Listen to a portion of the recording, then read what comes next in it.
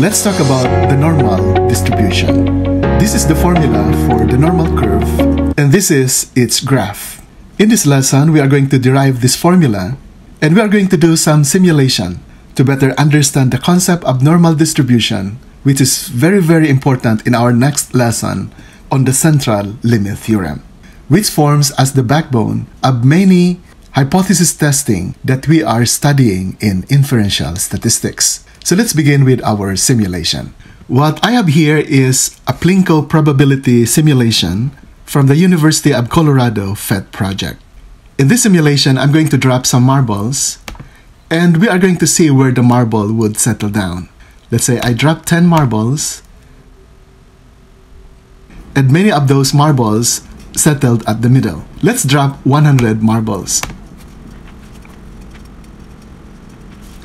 Notice that we now have this distribution where many of the marbles are lumped together somewhere at the middle of the distribution. And we can look at the corresponding histogram. Now, if we increase the number of marbles and we speed up the simulation,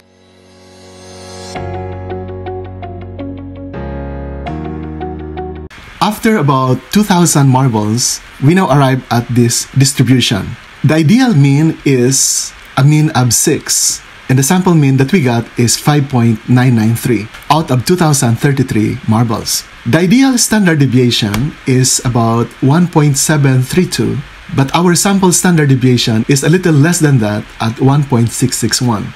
If we superimpose the ideal, which is the blue histogram, over the sample histogram, which are the red bars, we now have this red distribution that is almost similar to the ideal distribution. And if we increase the number of marbles to, let's say, 10,000, 100,000, or 1 million, this sample distribution would be almost similar to the population distribution.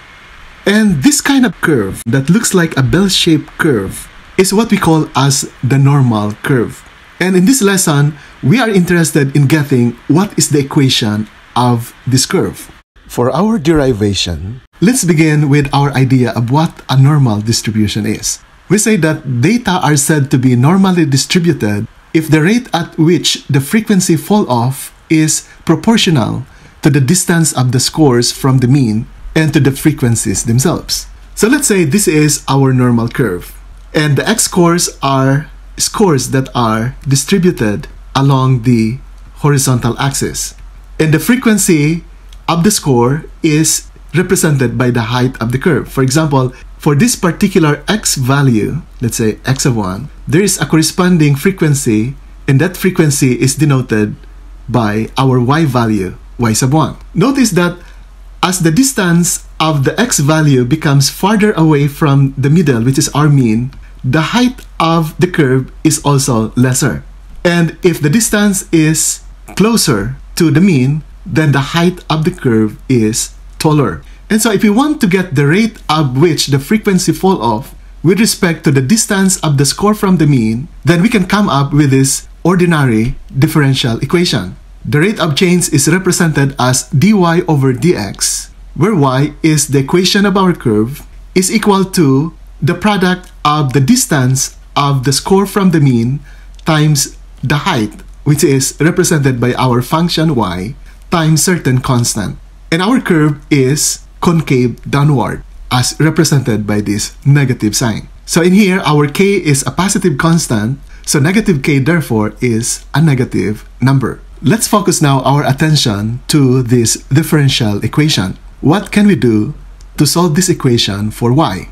First, we can use the concept which we call as separation of variables. In the separation of the variables, our goal is to gather all the x variables in one side and the y variable at the other side of the equation. So we now arrive at this form. We multiply both sides by dx and divide both sides by y to arrive at dy over y equals negative k times the quantity x minus the mu times dx. Here, the mu is the population mean, and the x is specific x scores. And then to simplify this equation, let us integrate. So integrating both sides, we now arrive at the indefinite integral of dy over y, which is ln y plus some constant, and the antiderivative of the right side, which is equal to the constant times the antiderivative of the quantity x minus mu, which we can compute by applying the power rule of integration. And so we arrive at this expression at the right plus some constant b. Now, if we subtract both sides by a, since a and b are constants, the result is just another constant. And let's call that difference between b and a as a constant c. So our general form now is ln(y) is equal to negative k times the quantity x minus the mu squared over 2 plus some constant. Then in order to simplify this, we can take the exponentials of both sides. And so we now arrive at the natural number e raised to ln(y) is equal to the natural number e raised to this expression at the right side of the equation. And then applying law of exponent, we arrive at this expression. Now, since e raised to some constant is just another constant, we can now let e raised to small c be equal to capital letter C, and by commutative property, we now arrive at this equation for our normal curve. Now, since we want to have a probability distribution, the area under the curve must be forced to be equal to 1, because probability is between 0 and 1. And in order to force the area under the normal curve to be equal to 1, we need to find some constant to make that happen. But unfortunately, this integral does not have an elementary function as its integral. But we can apply some trick, and the trick is like this. To find the definite integral of the equation of our normal curve from negative infinity to positive infinity, and let that value be equal to 1, we perform what we call as the u substitution. So we let u squared be equal to this exponent k over 2 times the quantity x minus mu raised to the second power. Notice that we did not include the negative sign. That is because we want to get u. We want to get the square root of both sides to find the value of u. And so we now arrive at u equals the square root of k over 2 times the quantity x minus mu. This is a valid operation because remember at the start, we let k be a positive number. So we are not getting an imaginary value here. And since u now is equal to that expression, we can now compute for its derivative. The derivative of u with respect to x, du over dx, is equal to the constant square root of k over 2 times the derivative of x minus mu, which is equal to 1. Take note that k is a constant. And so du can now be expressed as the square root of k over 2 times dx. And multiplying both sides of the equation by the reciprocal of the square root of k over 2, we arrive at dx equals the square root of 2 over k times du. We need this expression in our u substitution. So remember this value. So this is the area that we want to be equal to 1. And using the c substitution, now here, since our dx is equal to the square root of 2 over k du, we can now put this du here and this square root of 2 over k as a factor outside the integral symbol, and we just copy the c. And notice that this part is equal to our u raised to the second power, u squared. And so we just copy this e, copy the negative sign, and our exponent now becomes u squared. So these two expressions are equal, and we want its area to be equal to 1. So let's focus now on this part of the equation. Now this kind of integral is also called Gaussian integral, named after Carl Gauss. And the technique to simplify this is to square the integral. But we are going to use some theorem, which we call as the Fubini's theorem. So let's first square this integral. So square the left side and square the right side. And then squaring this integral would result to a double integral, which is now in the form like this. We square the c to get c squared. We square the square root of 2 over k to get 2 over k. And then squaring this resulted to this double integral, and we replace the exponent negative u squared with negative quantity x squared plus y squared. And since we are multiplying two integrals, we now have here two differentials equals 1. Let me explain this last part.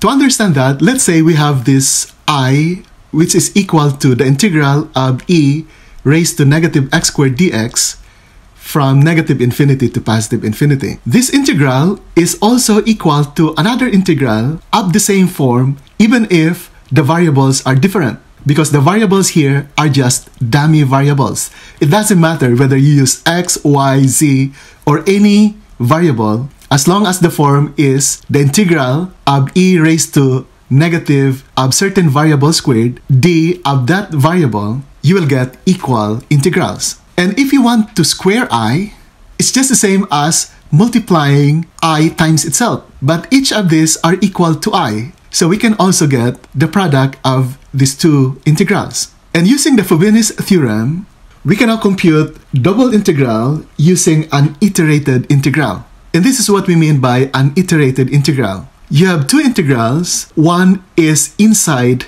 another integral. The yellow part is inside the white integral. And applying the law of exponent, we can now simplify this inside part as e raised to negative of the sum of the exponents, x squared plus y squared. All the rest are just copied. We want this to be in this form because our next step is we want to change coordinates from Cartesian coordinate system to the polar coordinate system.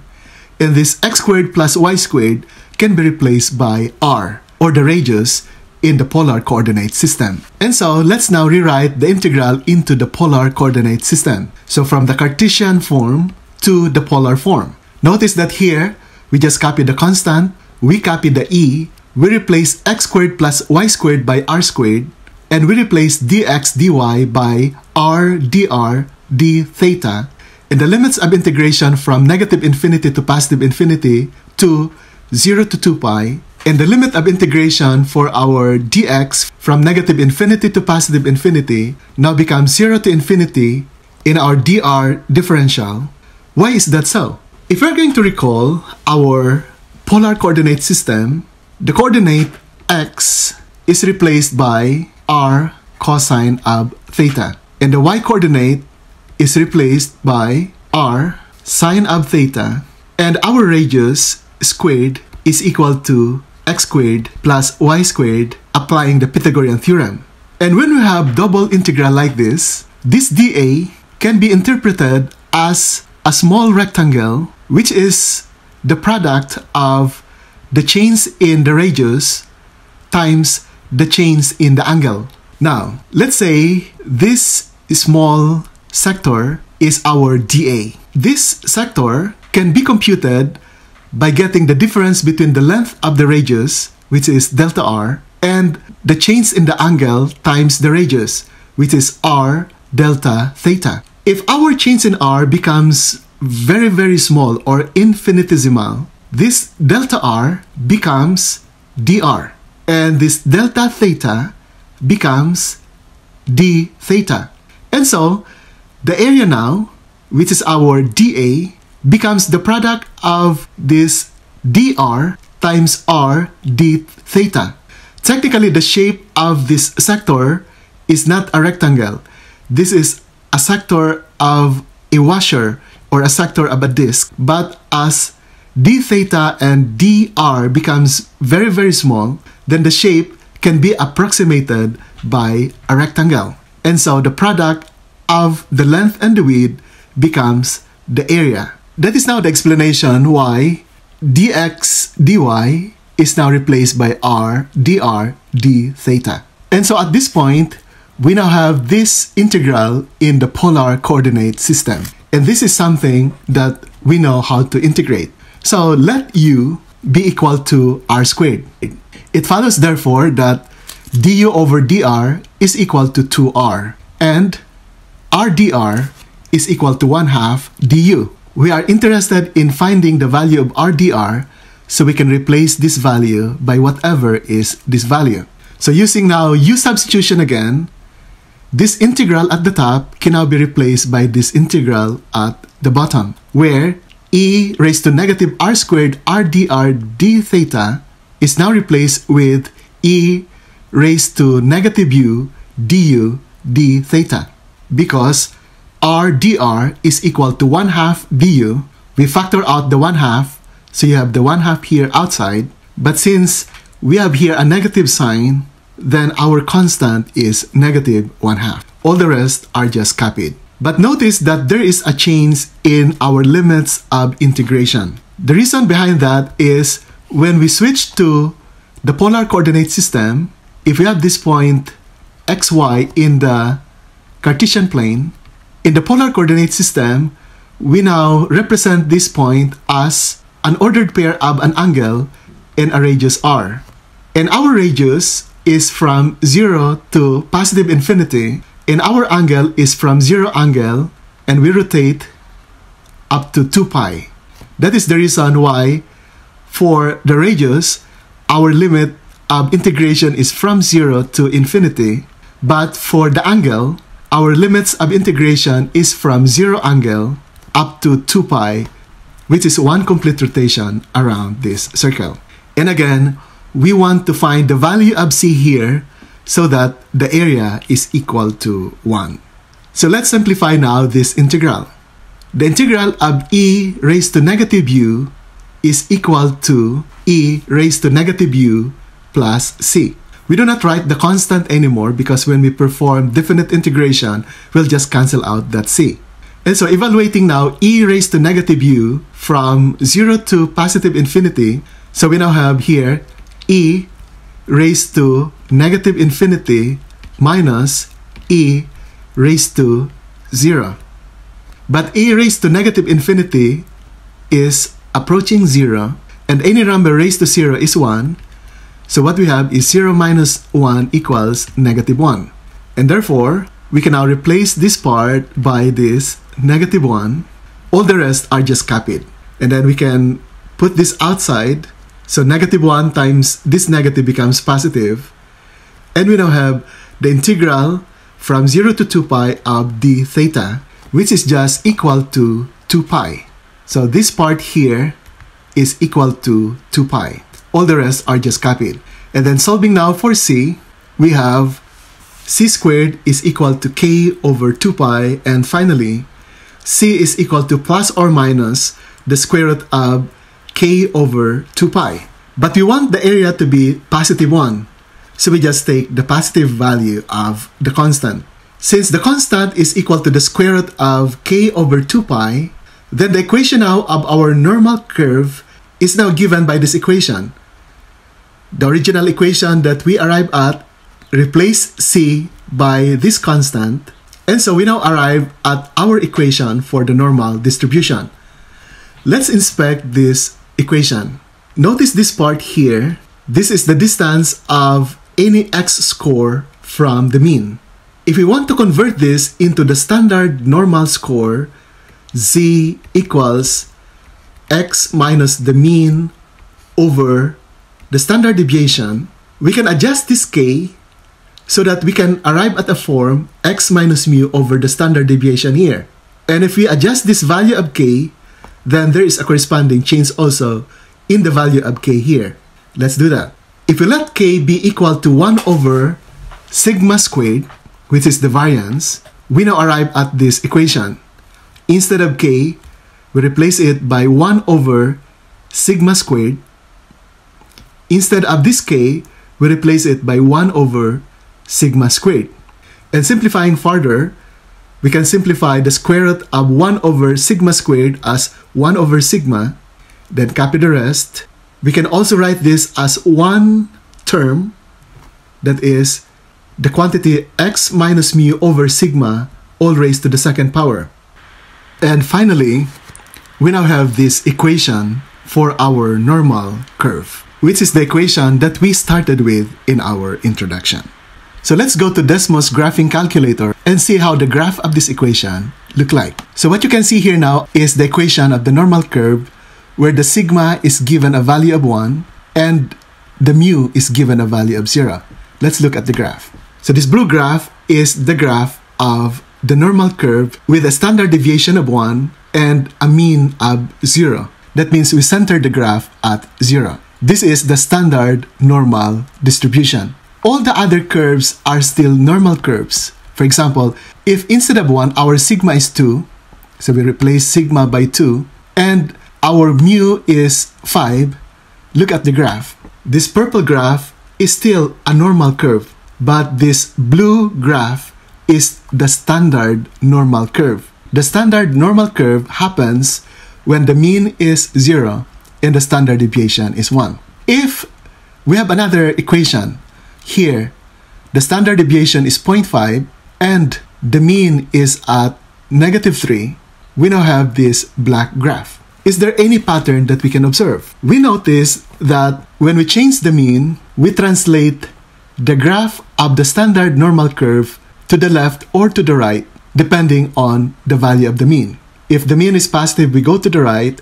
If the mean is negative, we go to the left. If we change the sigma value or the standard deviation, if the standard deviation is bigger, as in this purple curve, notice that the distribution is more spread out. When the standard deviation is smaller than 1, the distribution is more compact. Most of the data are distributed around the middle of the graph. Now, it's not easy to compute for the area of any normal curve. That's the reason why we tried to convert any normal curve to the standard normal curve by applying the z-score. The z-score is equal to x minus the mean over the standard deviation. This formula is designed to convert this purple curve to have a distribution similar to this blue curve or this black curve, so that its distribution is converted to this blue standard normal distribution. And we are doing that because we want to use the z-score table at the back of our statistics book. By doing so, we do not need to compute for the integrals. All we have to do is use the table, because computing for the area under the normal curve